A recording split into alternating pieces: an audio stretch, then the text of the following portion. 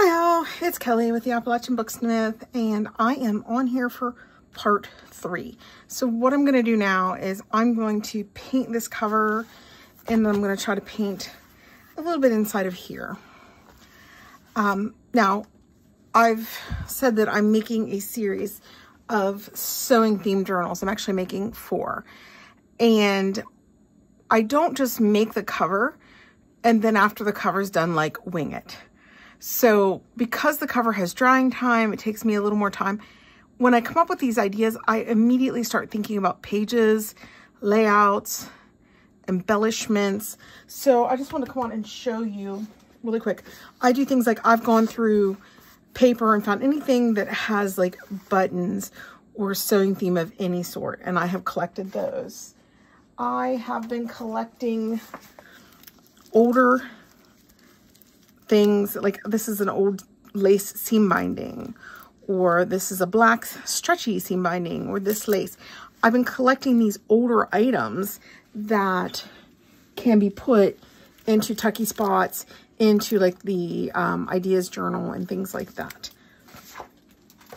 The other thing that I've done is I made templates for these bobbins, and I did end up actually, as a side thing, I ended up putting all of my own laces on these, but I made a template that would go inside like a signature, and then I made just a template of like a little spool to hold laces. Another thing I've been doing is collecting old wooden spools that I can use to dangle. I've also purchased these guys, and they are, a lot of people make, I think, dolls out of these, but they are laundry, I don't know if these are clips or what they'd be called. And the reason I'm doing that is because I received this in some Happy Mail, or actually a random act of kindness. And I thought this was so incredibly clever to wrap the lace around this. So the journal I'm working on now, I'm going to have 3 of these dangling from the spine, and I'm really excited about it. So I just got to distress them. And when I make these and distress them, I'll make a video for it. Another thing I've been doing preparing for these videos is I went ahead and made some masterboard collages with sewing stuff. So we have sewing paper, we have instructions, and I did add some other papers other than just the sewing papers and instructions. I added some colors that I think kind of went good with that kind of stuff. And here's from a cover of a pattern.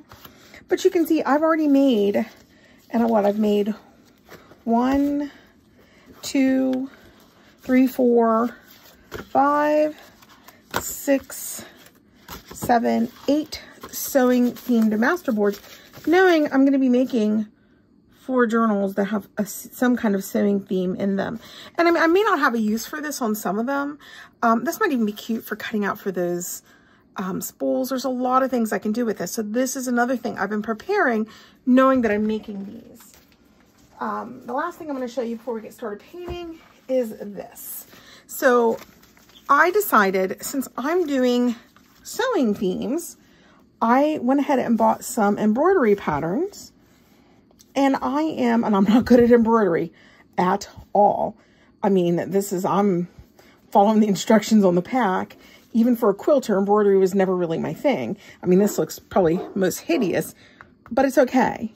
So I'm embroidering these knowing that I can cut this out and put it on a paper as an embellishment. I can put it on an envelope. I can put it on a tag or something like that.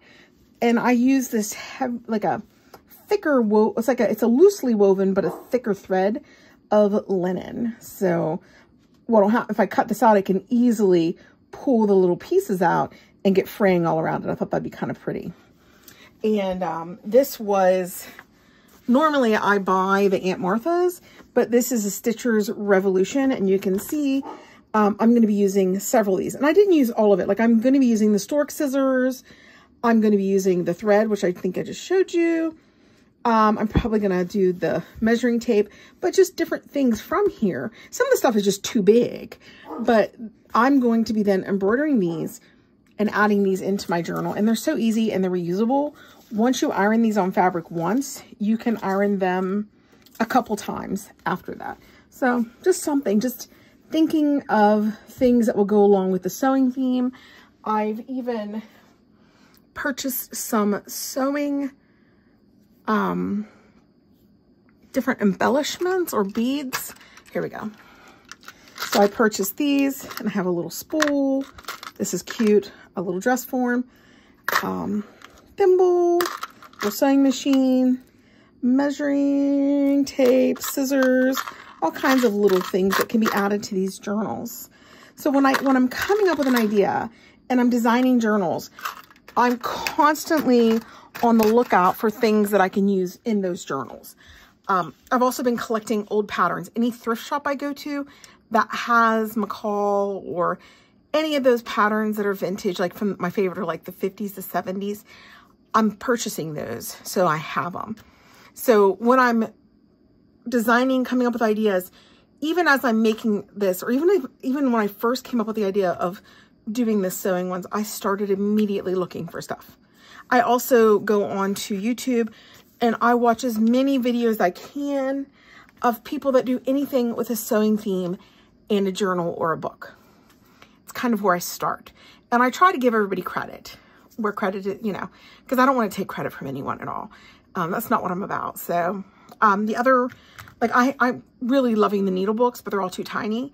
And today, when I was looking up needle books, I found someone who made one like 2 to 3 times the size of what people normally make. And she did the kind of the quilt as you go cover for it. It was so cool. And I'm going to use some of her ideas. So when I make that needle book, I'm going to be giving her credit and linking you to her videos. So just kind of more of that whole process, what's going on in my brain as I come up with these ideas and I'm thinking about what I might do. Okay, so I really still have not 100% sure how I want to go with this. And I know that I think that a brown or background is going to be good. I almost wanted light and not, you know, but I need a medium brown because I'm going to have some contrast. So I think I'm going to do the whole thing in a medium brown. And then I'm going to come through with a darker brown and I'm going to do a little bit of shading on the right sides and the bottoms of everything, just to give it a little more texture and depth. And then I'm just going to go from there. I'm not 100% sure where I'm going from that point. I did decide, instead of just using white, to use acrylic gesso with the brown paint. I haven't even dug out the brown paint. Hopefully I have a brown paint that's not dried up. My luck, if it's all dried up, we might be stopping this video long enough for me to figure that out. But I have, this is matte acrylic paint, quick drying, easy, brown oxide. And I'm gonna tell you why I would be willing to say that this paint is older than my children. And I have a 30-year-old, so that's not, I'm sure I'm exaggerating, but I'd say, ooh, and it's not coming out of there. It's like, nope, not happening. Let me think. Let me think. Oh, I know what I'm gonna do. I'm gonna do what I do with a ketchup bottle. I'm gonna stand up and spin my arm round and round and round and try to get it to the end. If that doesn't work, I'm just gonna swash a little bit of water in here. I'm gonna go do that and I'll be right back. Okay, plan B, because none of that worked. Thank goodness I'm an art person and I have lots of art supplies. So what I have here is just some acrylic art colors. I have light brown and I have just plain brown. I'm gonna start with that just plain brown. I'm gonna move this book because knowing me, I am going to make a terrible disaster. Well, it's kind of how I function. If it's not a mess, it's usually not anything to do with me. Because when I'm doing it, it's usually a mess. And I'm probably making a huge mistake putting every drop of that brown in there, but you know, it is what it is. And then I'm going to squirt in some of this gesso. And this is just simply simply acrylic gesso. So, funny, it's the same brand as my acrylic paints. I don't actually know where I got these. I would say they're not as old as some of my other supplies. So I'm just gonna dump that gesso in there. That sounded absolutely not lovely. I'm gonna very unprofessionally use the end of my paintbrush to mix this up. See what we get. Right now it's way too light, so I might have messed up. And if I did, typical me. That's what I do. I mess up things. Yeah, this is coming out entirely lighter than I wanted it. I'll stick that in there. I think that if I paint that book this light, I'm gonna have trouble with things showing up. So I need it to be darker. So in comes light brown, who's a little darker than this. I put way too much gesso in there.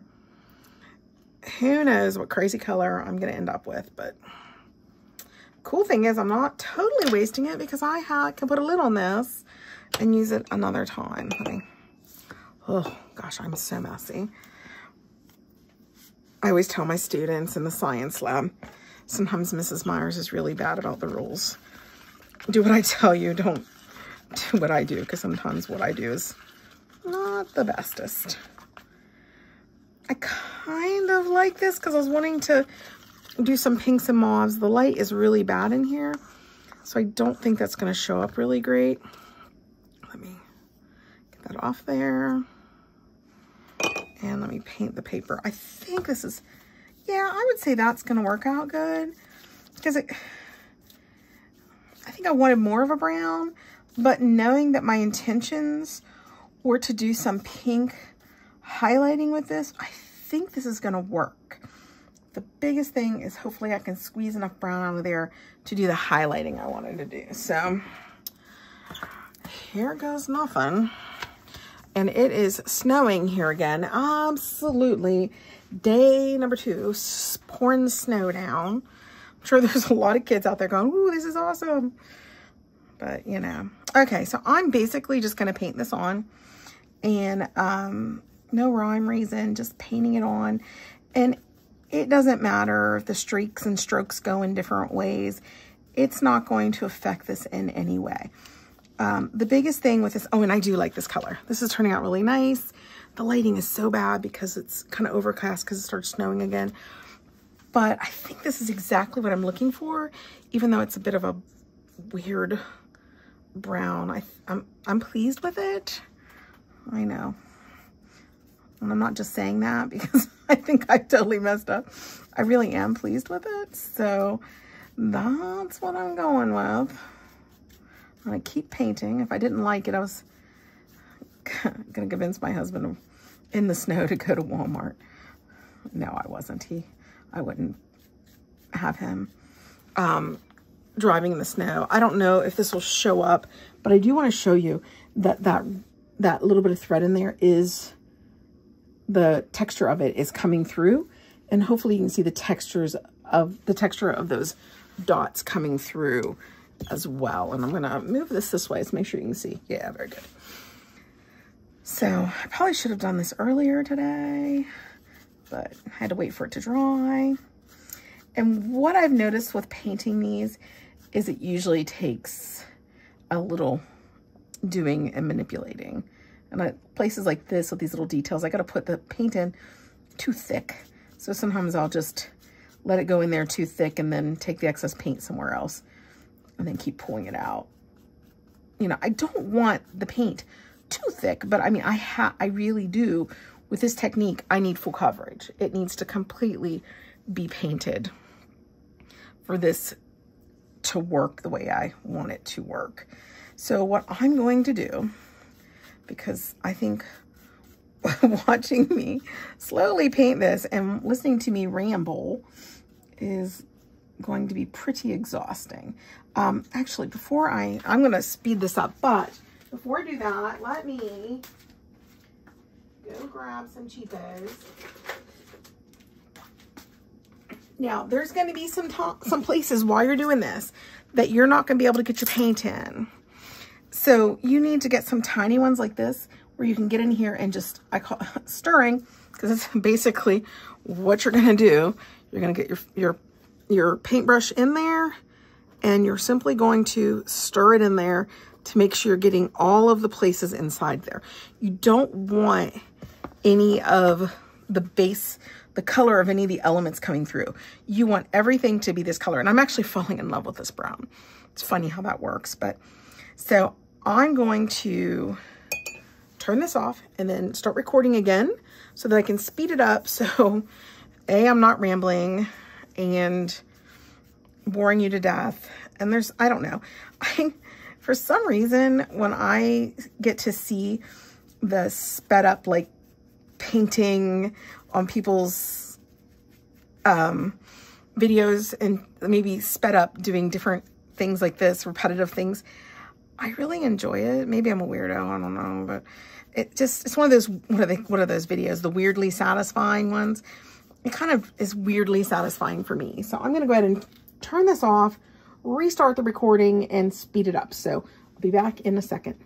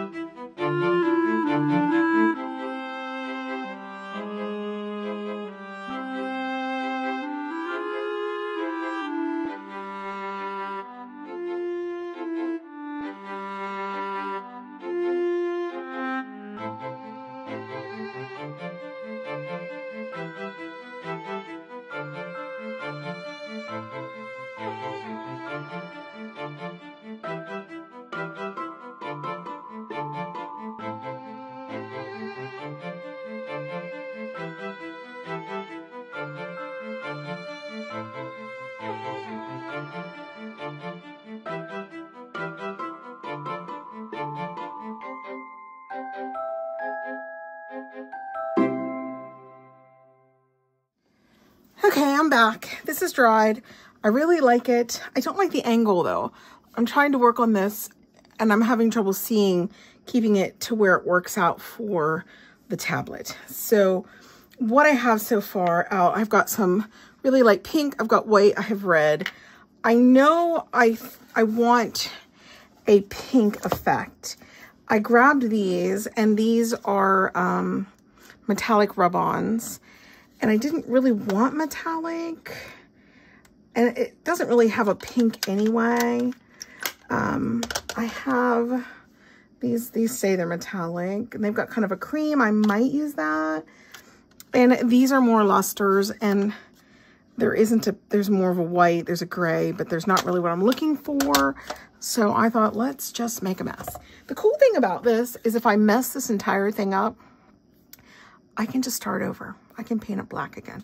So I'm not going to stress. So I'm going to take finger tool, and I guess I'll just plop that in there. Maybe I'll just rub it here. And I'm just going to kind of see what happens when I go over this. And I don't know. It does have a pink kind of color to it, but it's almost too light of a pink. So I think when I go over this with the white or the cream or the beige to bring out some stuff, it's not going to work out so great. So I'm going to stick my book right in that paint, of course, or we'll just keep it this way. It's not going to hurt it to be like that. And I'm going to take a handy dandy paintbrush and take just a little bit of the red and a little bit of the pink. And this might be, yeah, that's too red. Maybe not. Maybe that really is what I'm looking for. But maybe instead of with my finger, maybe do a little painting. I don't know.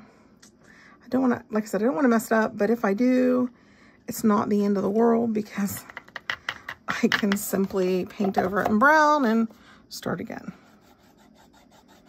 So let's see. Let me look at it. Oh, I don't know. It kind of looks like puke. Pepto-Bismol puke. I don't know. Maybe I should give it a chance somewhere else. Not sure. Maybe like some accents. I kind of like it there. I'm not sure. I'm going to go for it for now. If I end up hating it, I probably should stop. Anytime I don't feel good about something, I should just stop. But, you know.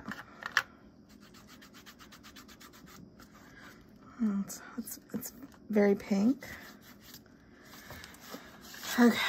I don't know how well you can see because the light is most terrible. Here, let's put it here. It is terrible here. I kind of like it in a pukey Pepto-Bismol kind of way. But if I want to continue with this, I'm definitely going to have to make more than what's there. So let me destroy another paintbrush here. I think I'm just going to take the pink that's there and add the red to it.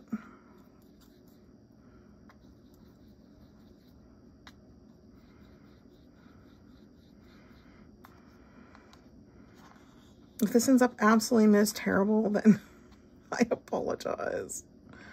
Yeah, no, it is what it is. You lose some, you win some, I don't know.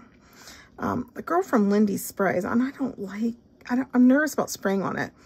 She put a base color and then she just started painting colors and all this beautiful blending started occurring, and I'm not really sure that I'm capable of that.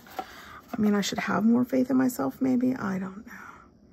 But basically, I'm just kind of giving it, let me look. I think I like it. I do.